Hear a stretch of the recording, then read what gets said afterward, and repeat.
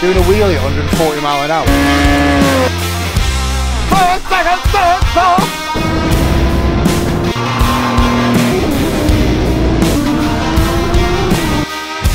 That is so fast, isn't it? So we finally got the new GSX1400 Supercharger kit complete, and it's on the bike, and we're about to put it on the dyno and see what she does. Look at this beautiful, beautiful black anodized finish, titanium banjo bolts for the oil lines so they won't corrode. The plenum chambers in there, pipes from the supercharger straight into the plenum chamber. Air filters on this side, so we've got a nice air filter going straight through behind the block, catching nice cold air off the front. Yeah, it'd be interesting to see what she does. So all these parts are now in stock, and we're now filling back orders. But obviously we want to see what she does first to give our customers the best knowledge and information for when they fit their kits. But we're looking for some nice horsepower from this today. See what happens. Watch this space. Right, so we got the bike on the dyno. Just done the very first initial run with everything left as it was before. So it's got a DynoJet power commander on it. I've left the mapping as it was. Done absolutely no changes, but we've got the supercharge on there pushing a load more air. So I just wanted to see how far we could go with the injectors as they were to give me an indication of what I've got to do next. And it's pretty obvious she's going to make a lot of power because she started leaning out about 4,000 revs, as I expected. So we've got here, this is the original horsepower. So she was making 116 brake. She hit the limiter at 9,000 RPM, and it made 75 foot-pound of torque. Now, straight away, we've got the supercharged horsepower. Initially, as soon as I got on the throttle, we were making more power. And by the time she started to lean out, we're making 90 horsepower, and we're making 100 foot-pound of torque at 4,500 revs. So we're already up 30% in torque, and we're a million miles away from having to do some mapping the bike. So the next thing to do is start mapping it and see if we can get all the horsepower with this setup with the stock injectors. If the stock injectors are not man enough, then we'll take them out, we'll decap them, put them back in and start again. But I don't know how much headroom is in the injectors. Let's see if there's enough headroom to get a full RPM, full throttle. So that's where we're going next. Okay? Right, so we're working the Power Commander 5, and all I'm doing initially is 80 and 100% throttle, because that's what I'm starting with, to make sure that if I run full throttle, full RPM, that we've got enough injector duty cycle. If we haven't, then we have to change the injectors. So I've literally just added more and more fuel all the way up, just blocks of 2 or 3 RPMs, and then stepped up again. It's just get us in the ballpark, see where we're going. From there, we can understand a little bit more. So that's the next setup. Here we go.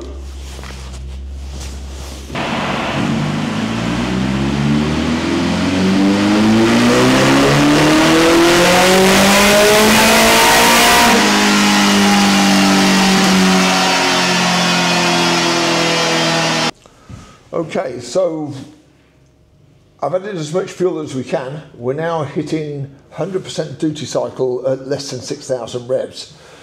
So we're going to have to put bigger injectors in, but look where we are at the moment.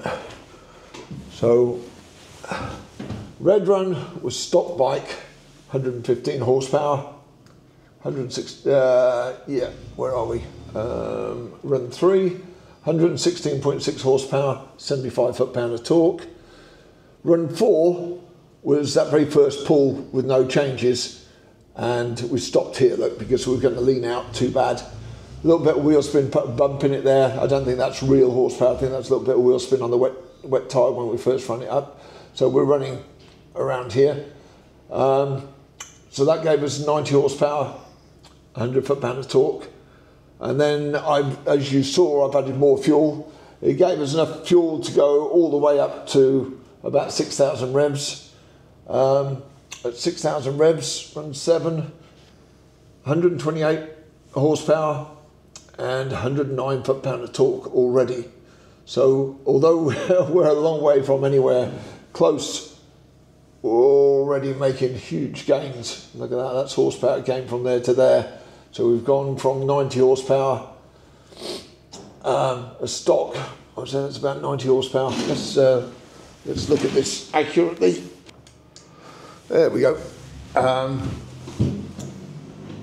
6,000 revs, 120 horsepower, 128 horsepower, although it was leaning right out,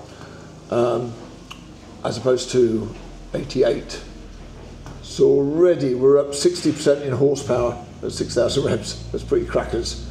And we're up from 75 foot-pound of torque to 110 foot-pound of torque, which is 35 foot-pound of torque on 75 horsepower. So again, around a 60% increase in torque, which is going to be great, even without cams. This is just the stock motor, and the exhaust system is only a slip-on with a 2-inch exhaust pipe, so it's not the best exhaust pipe in the world.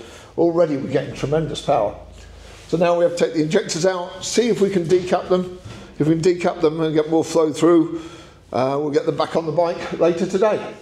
Okay, so we know the injectors are maxing out at around 5,500 revs, so we're going to have a look at decapping them. So this is where I take the stock injector. This is the injector, one of the injectors we've taken out. We've got 4 little tiny pintle holes there, and that atomises the fuel. Underneath there is a ball, which is the main pintle, and the fuel comes out of that, and these little 4 holes really restrict the flow. So if I can get rid of those 4 holes, we'll probably increase the flow significantly. So the way I do that, I nip these up in the lathe, in the vise on my mill, my good old trusty Bridgeport, and we've got one of the other ones in here. So I just come down on that, and I keep nibbling away at it. Okay. Yeah, so I come down with a carbide 4mm cutter, and I just whisker away at this steel disc on the top until I see the pintle underneath. And there she is.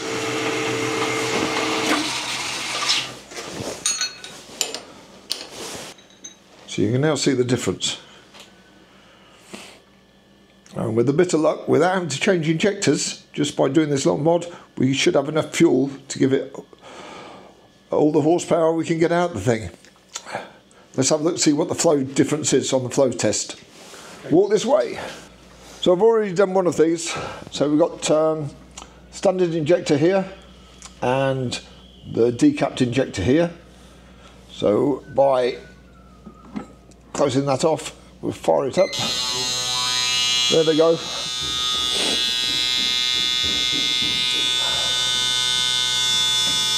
That's running at 4 bar fuel pressure, and I normally give it about 15 seconds. There we go. And what have we got? We've got 33 cc there, and we've got 61 cc there. So it's almost double the flow. Should be about on the money. Just do the other 2 and we'll reassemble.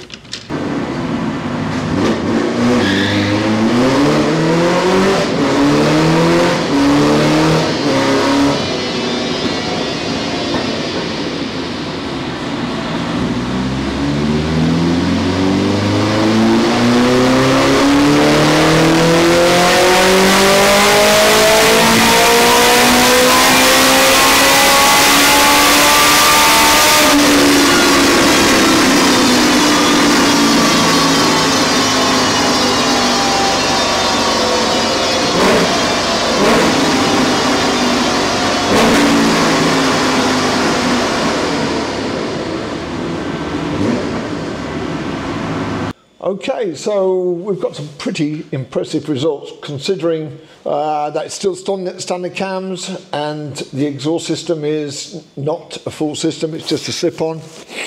and it's a bit of a pea shooter. It's only 2-inch bore.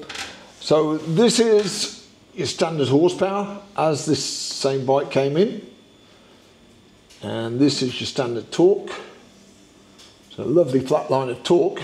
Probably that's why it's such a lovely bike to ride. So we had 75 foot-pound of torque and 116 horsepower. That's as she came in. Now we're running, this is new torque level, so we're up here all the way through. Again, it's lovely flat line, and we've got a little bit of a problem. Clutch is just about hanging on. You'll see the clutch is just about gripping. Now it's a stock clutch. We haven't even put stronger springs in, so stronger springs is what's needed, and that'll get rid of this waviness at the top end where, you know, we're just eating peak torque and then it's sort of just struggling to hang on. But looking at that, we've got 117 foot-pound of torque up from 75 and 178 horsepower up from 116. These are monstrous gains for a stock motor. It really is strong. So we're running just on 10 pound of boost. Now people might ask, what are you doing for ignition timing? Well, when we made the ignition trigger wheel to take the the crank drive pulley, we made the locating dowel slot in the back of the ignition trigger 6 degrees more retarded than the factory one. So this engine is running ignition timing that is 6 degrees less at any point than it would be as standard. So it's a low compression motor from stock. They're only 9 to 1 compression. We've got the ignition retarded. All we need is the power commander to do the fuel, and it keeps it simple. And this baby is running so well with it. I've given it a good caning this afternoon. We've been running for what, Davey, 3.5 hours, 4 hours? Easily that, yeah. And she's hung on a treat. Like I say, the injectors are too big. I'm going to see if I can find some injectors that may work better with better atomization and only be something like 50% bigger than stock. And that might give us a few more horsepower. Some stronger clutch springs, because we're looking close to 180 horsepower, 178.87 horsepower, which is pretty terrific. Then we've got the cams to go in. So we get the cams in there. I think we're going to see over 200 horsepower and probably over 120 foot-pound of torque. She's going to be some beastie.